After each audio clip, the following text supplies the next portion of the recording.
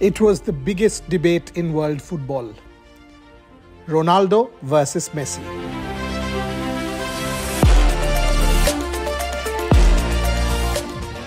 Rather, there were two debates. Can Messi do a Maradona?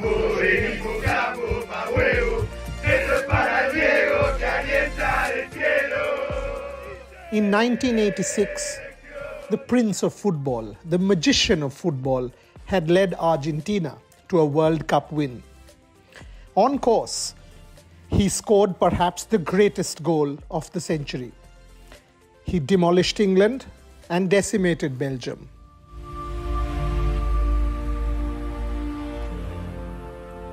Can Messi do an encore? Leo Messi started the World Cup rather bad. A loss, and all of Argentina felt it wasn't to be.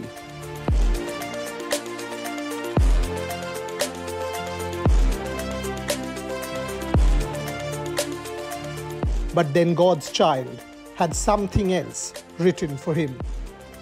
In the next match, down, Argentina needed Messi to strike. And then came out that magical left foot. A brilliant strike, and Argentina was alive. Thereafter, it was all Leo Messi. The greatest football fans of the world took over Qatar. We were all there, and we were completely taken by what we saw.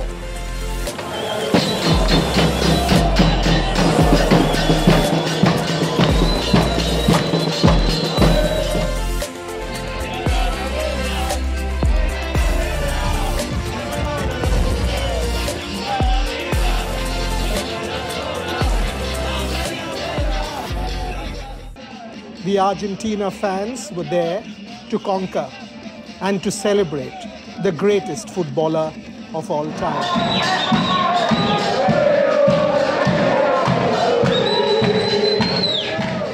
One step at a time, Leo Messi marched towards immortality.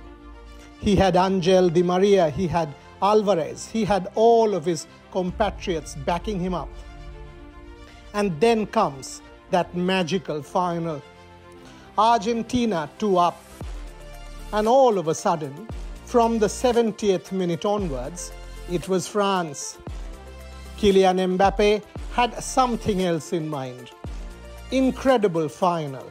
And just when the world thought that it was France, Dibu Martinez, Emiliano Martinez, just stretched his foot in a manner that nobody could have envisaged. Leo Messi was alive. Argentina was alive. The million fans of Argentina and Messi were alive and had a new lifeline and a new song to sing. Thereafter, it was Messi's World Cup, Argentina's World Cup. Once and for all, the debate was settled. There is no greater than Leo Messi. And yes, Messi did do a Maradona.